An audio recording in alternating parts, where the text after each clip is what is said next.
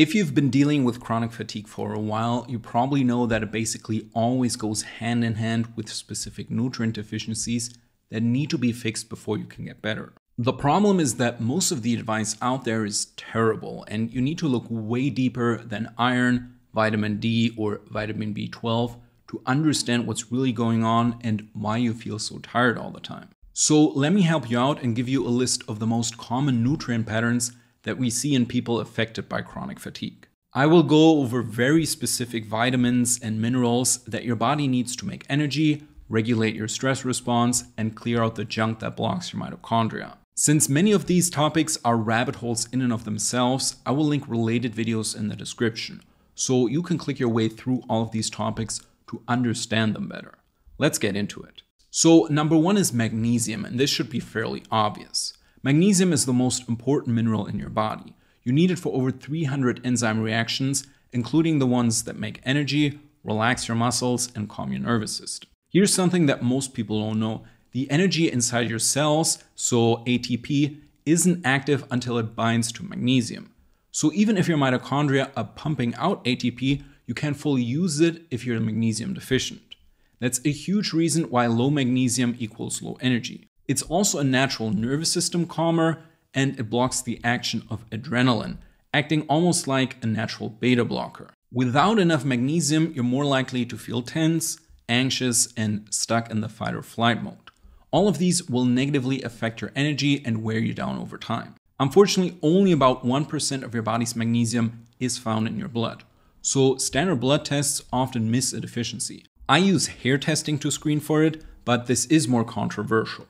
In either case, if you suffer from chronic fatigue, definitely get on magnesium and understand its role in your body. A lot of people are walking around with a magnesium deficiency and don't even know it. The next deficiency we see a lot is actually in a group of nutrients, all of which are tied to adrenal function. So this would be sodium, potassium, and vitamin C. As you probably know, your adrenals regulate your stress response and will pump out adrenaline and cortisol when you're stressed. That's why chronic stress can take a toll on the adrenals, which is often called adrenal fatigue.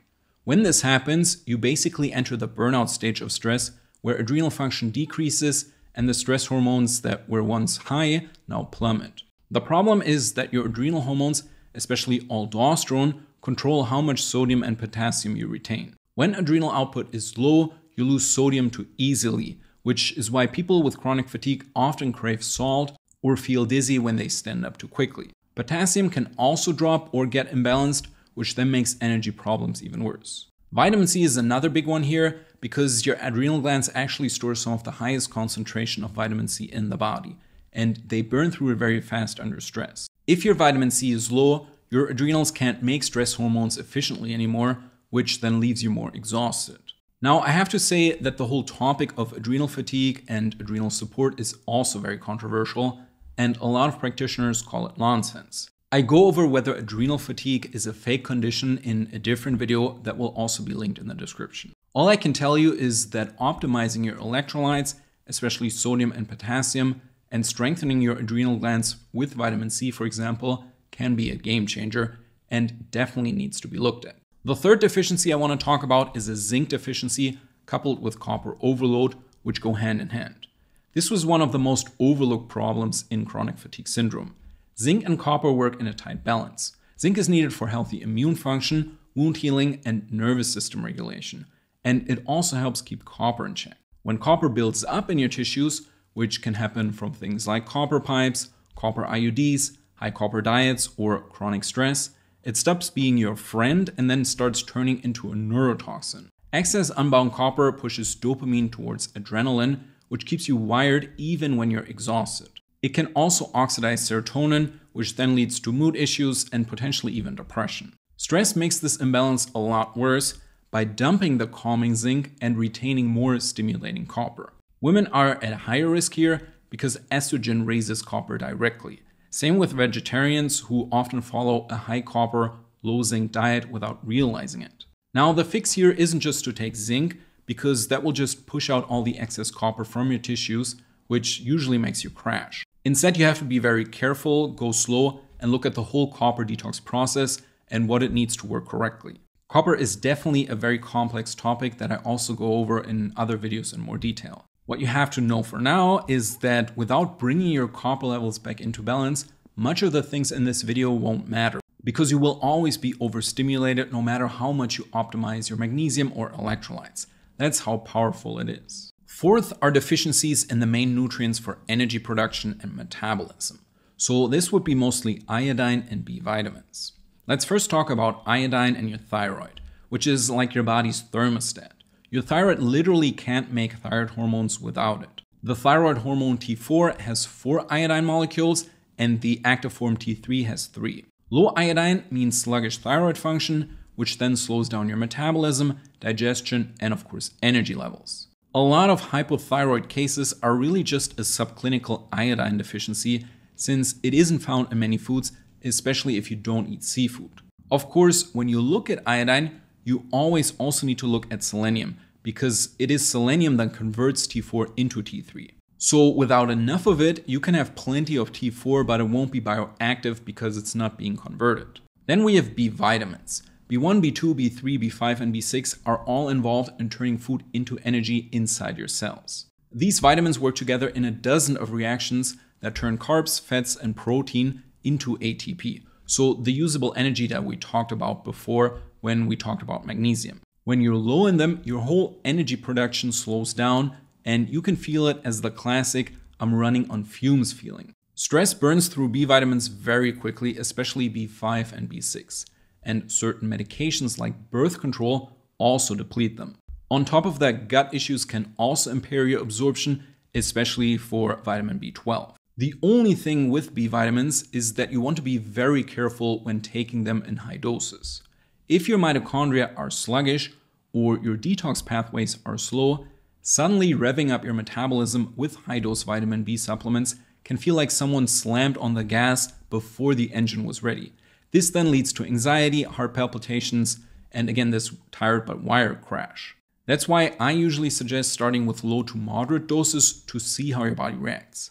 The same goes for iodine, by the way, because all of the energy nutrients will increase your metabolism, so too high of a dose can backfire and overstimulate you. In very severe cases of chronic fatigue, we need to calm the person down before we give any type of energy nutrient, even if he or she isn't doing much throughout the day. That's because the whole nervous system is just way too overstimulated and needs to be properly calmed down before we can do anything else. Mild cases of fatigue can usually take them right away, but again, listen to your body and if necessary, work with a qualified professional to help you set up a customized protocol. Great. Besides all these major deficiencies, there are a few secondary ones that can still make a big difference. So this would be things like vitamin D, because it's technically more of a hormone than a vitamin, and it's critical for immune health, bone health, and mood.